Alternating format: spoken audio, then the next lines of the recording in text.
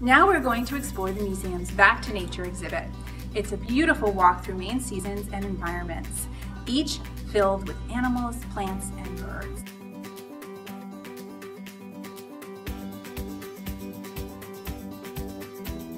This exhibit reminds us of how rich Maine is in natural resources.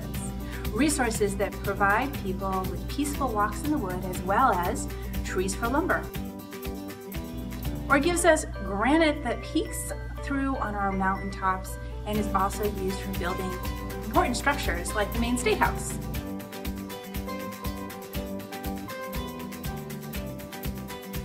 And plentiful rivers that we canoe and fish in, but also harness for power in early mills and factories, as well as for electricity today.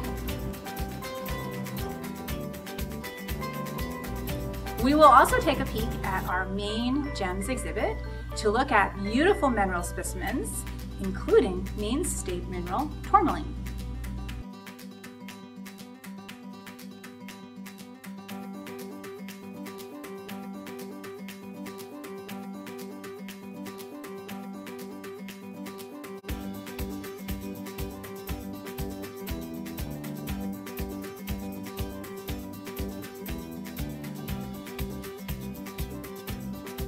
Walking through the natural history exhibit at the Maine State Museum is like walking through the woods.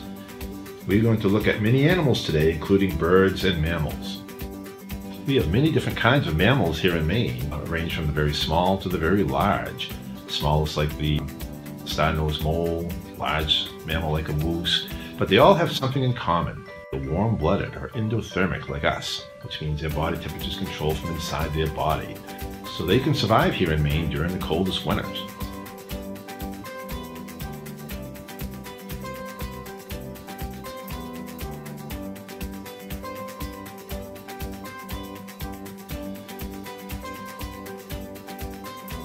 Now, white-tailed deer can weigh over 200 pounds, and they eat leaves and fruit, and we have maybe over 275,000 of them here in Maine. The striped skunk usually live in their 1/2 acre area of land, and they can spray up to 20 feet. Here in Maine we have over 60 to 70,000 moose, and they're the Maine state animal. They're herbivores, which means they eat all types of woody plants. Moose have antlers that will grow and shed every year. River otters like clean water. They don't do very well with polluted water at all. Very good swimmers, and they will eat fish. On land, you might see a river otter getting around by walking, running, bounding, or sliding. Over 464 different species of birds have been recorded here in Maine. They range from the very, very small to the very large. The small hummingbird, and even our state bird, the black-capped chickadee, only weighs a few ounces.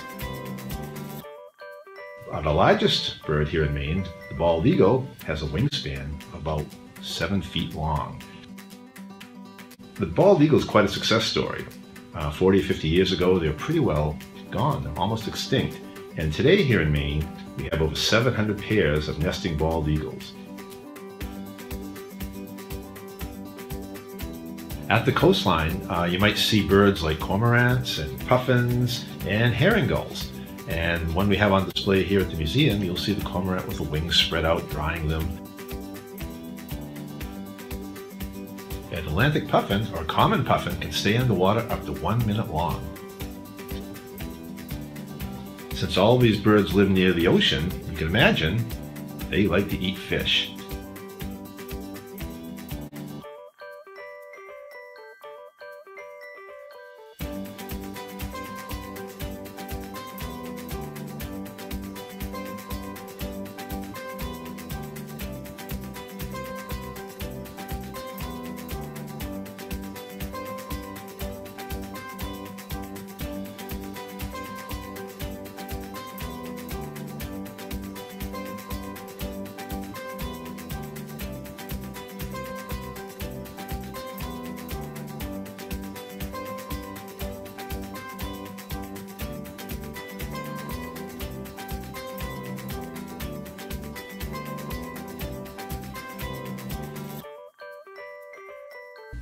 After several failed attempts and pressure from competing explorers, Maine resident Rear Admiral Robert E. Peary claimed his arrival at the North Pole on April 6, 1909.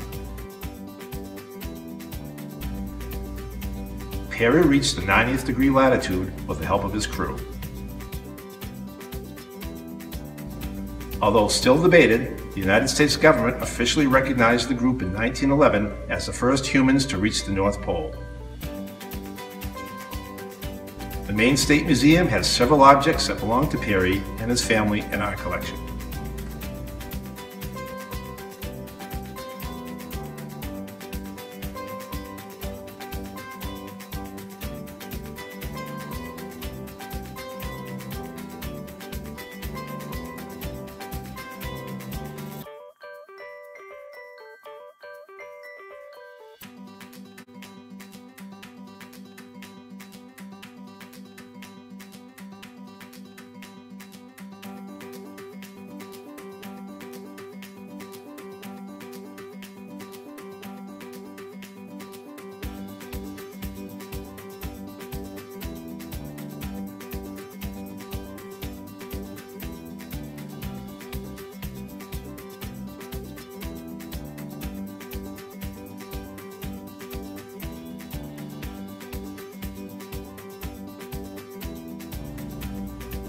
Well, we've walked all the way around our Back to Nature exhibit, taken a close look at our gem and mineral display, and I hope you guys out there found all the clues. We're going to wrap up for this segment, but I hope you'll be joining us when we return, and we will be going through our Maine exhibit. Hope to see you then.